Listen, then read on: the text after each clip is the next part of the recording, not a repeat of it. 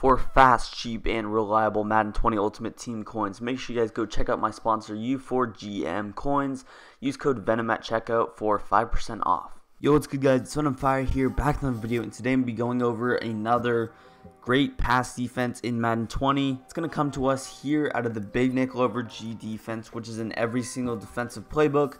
So it doesn't even matter what scheme you run, whether you run a 3-4 or a 4-3. This play is going to be in every single team's playbook. Now, a couple of subs you're going to want to do out of the form is you're going to want to get rid of this safety at corner. Just put your third string corner there and then position those safeties. And then if you have like superstar pass rushers, you want to put them on the edge where we got Hunter and Griffin.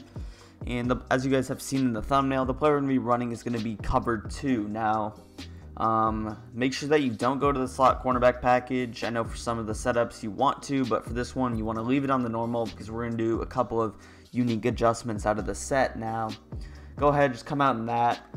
Again, I said this is better as a pass defense, but it can also bag the run as well if you do set up the correct adjustments. So starting out, what you want to do is set up your D-line. Now your D-line, you can really do a lot of things with them, but the way I've got the best sheds has been spreading my D-line and then slanting inside. Actually, a lot of times people think slanting outside is going to give you those outside sheds, but slanting down is actually giving me the better shed animations. The next thing you're going to want to do is put X in a soft squat. You can leave him in the cloud flat if you want, and then you're going to put Y in the outside third L. So that's going to be the left stick to the left there. There's a lot of different things you could do. You could even put him in an outside third to the right. No one would ever want to do that, but you could also put him in a deep half to the left if you wanted to. I prefer the outside third. I feel like he's going to go back a little. You can also move him back so that he doesn't get burnt by maybe a streak, but even if X is on a streak, he's going to get bumped by our cornerback no matter what. So that shouldn't really be a worry. Next thing, since we have 2 zones on that left, you're just going to put LB, your free safety there in the middle third, and then you are good to go. This is the most basic setup. I'm going to go over some other unique setups as we continue into the video, but this is just going to be the first setup. You're going to use her the mid-read, leave that vert hook. You basically just have to use her everything on the left. That's going from left to the middle of the field. You have that right side bagged by that other player. And this is a very good defense for the shed, so you should be able to get some quick pressure. Boom, everything's bagged. RB, X. They actually did. Holy crap, we're not getting pressure there, but it really just is a dice roll of getting the best animations. The other way you can do it is if you pinch your D-line, slant outside. I've seen some good animations as well, but it really does depend. You could also throw those players on the inside if you wanted to, but once again, the setup, you're just going to put Y in that outside third to the left, put LB, your free safety, in the middle third. You can move that player back a little bit, and you are good to go. Very easy defense to set up, only 2 backside adjustments, and it's not really a worry. For a timing standpoint, again, let's go ahead, snap the football here. Boom, bagging everything. You guys see we get that pressure. Now, if you do have those 2 pass rush abilities like I do in Ultimate Team, then you should be able to get that quick pressure. Big nickel over G is probably the best set to do that. And you guys see I just pinched my D-line, slanted outside. You can just clear everything and you can just leave the defense the same or just pinch. I've seen good sheds that way as well. Once again, the setup. Put Y in the outside third to the left, put LB in a middle third. If you don't want to give away what you're running, you could just go ahead and do something like just not move any of the players. You could also go ahead, shade over the top, just so this player is going to back up a little bit faster. Now, this defense is just so difficult to beat passing the ball, especially when you try to attack the left side of the field, just because you get so confused. Somebody actually ran this on me a couple of days ago, and it absolutely bagged me. I was trying to attack vertically, trying to split the cloud flat in the safety with that X receiver. Wasn't able to do it. Seems like it also bags corner routes.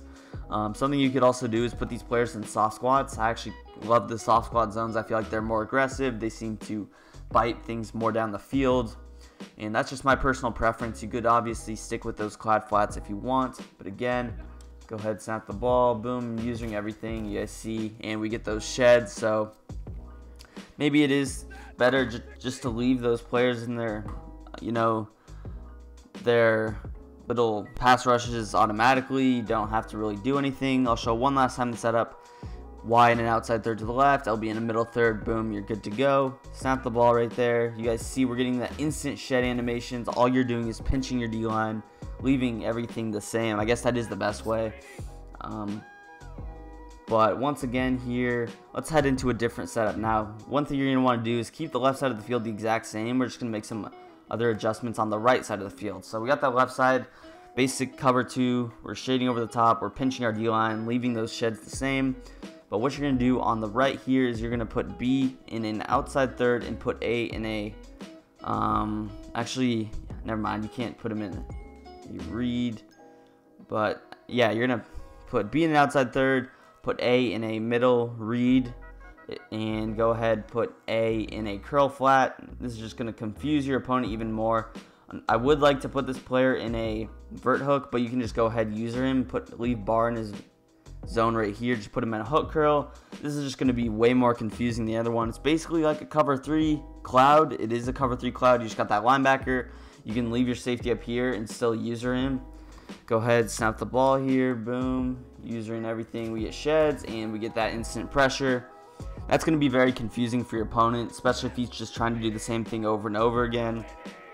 It's going to be very difficult for him to attack the field.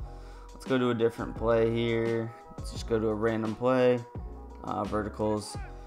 So once again, that setup is going to be pinch your D-line, put Y in an outside third L or left, put LB in a middle third, put B in an outside third, put A in a curl flat, and put X in a hook curl. Now that's a lot of adjustments. This is, like I said, for more experienced players who know the adjustments. They know how to set up a defense very quickly.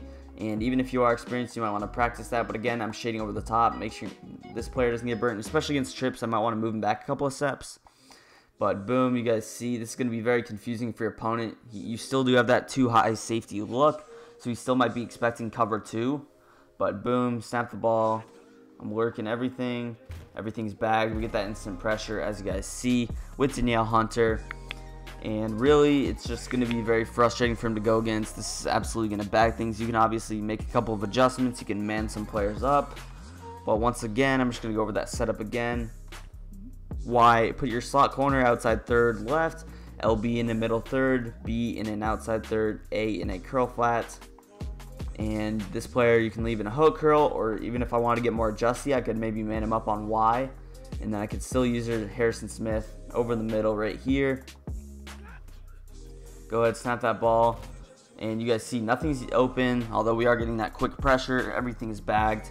And overall, just an absolute great defense. Like I said, probably the best way is obviously, as you've seen, just leave those D linemen the same. Another setup I kind of want to go over is actually to keep, I basically want to turn this left side into a cover 3. So what I'm going to do is put X in outside third, this slot corner in a, actually I can't put him in a curl flat, but what I like to do is man this player up. And then I'm still going to leave this player in a middle third, and then I'm like just going to use that left side all to myself. I'm basically the curl flat, something like this as well. I know it's a little bit confusing. I will leave these written setups down below in the description, all 3 setups in the video. But basically, again, we have a cover 2 on that right. We sort of have a cover 3, but we sort of have like man coverage scheme. All you have to watch out here is maybe a corner route, because that could burn you on that left side. Some other routes as well could kill you, but for the most part, you're just watching crossers from right to left, maybe drags, other concepts. Boom, you guys see that zig route.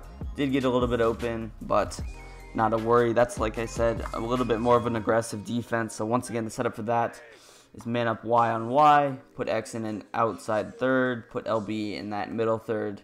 And if you are getting burnt, you could put X in a deep half as well. But again, this one is a little bit more, it's a little bit easier to set up rather than the other one. Again, I'm pinching my D-line, not slanting anywhere. Go ahead, hike the ball, boom. You guys see, everything is bagged. Maybe that hitch, you could have thrown it, but again, I like to just cycle between the 3 of these defenses. Like if you're a beginner, like I said, you could stick with this first setup. Very easy, 2 adjustments to set up, very quick, and good overall. Just even if they try to check down, you got your vert hook there. Not a lot that they can do. If you're more experienced, you could, you know what I'm saying, go with the other setup. It does take a little bit of practice. You might want to go in practice mode, practice these adjustments. Like I said, I'll leave it linked in the description. I'll leave that setup fully in the description. Go check that out. And boom, I'm shading over the top again so I don't get burnt anywhere using Harrison Smith. I kind of like to leave him up there so that there's no giveaway that I'm using him, and people still might think that I'm running cover 2. You guys see instant pressure, instant sack with those sheds. Get yourself 2 pass rush elites, pinch your D-line, and they will go absolutely crazy. You could chop block, and if they do have a mobile quarterback, you might want to go the route of containing. Maybe you throw these 2 DNs at inside so that they're still pass rushing rather than containing. Because if you contain, they're basically doing nothing. Like, I could have a 70 overall, and he'd do the same thing as my unstoppable force, Danielle Hunter. So that's just another little tip for you guys. But once again, over all the setups, Y in an outside third, LB in a middle third. That's the first one. Second one, B in an outside third, A in a curl flat, and X in a hook curl used during this player. Pinch your D-line, obviously. And the third one was to just go ahead, put X in an outside third, man up Y, leave LB in that middle third. And then you could still have this cover 3 on the right, but I like to just keep that cover 2 and leave this player in his deep half zone. Use your Anthony Barr right here. There's only one person in the middle of the field. Actually, never mind. There's 2 people in the middle of the field. So that's the third setup. Like I said, might be a little bit confusing. I'll leave all 3 linked in the description. Make sure you go in practice mode. Go try them out maybe before you hop into online, or if you know the adjustments well. If you're more of an experienced player, you can just go ahead, hop into an online game. That's going to go ahead, do it for the video. If you guys did enjoy, make sure you leave a like on the video. Don't forget to subscribe to the channel as well for some more Madden 20 content in the future. And peace. I'm out of here.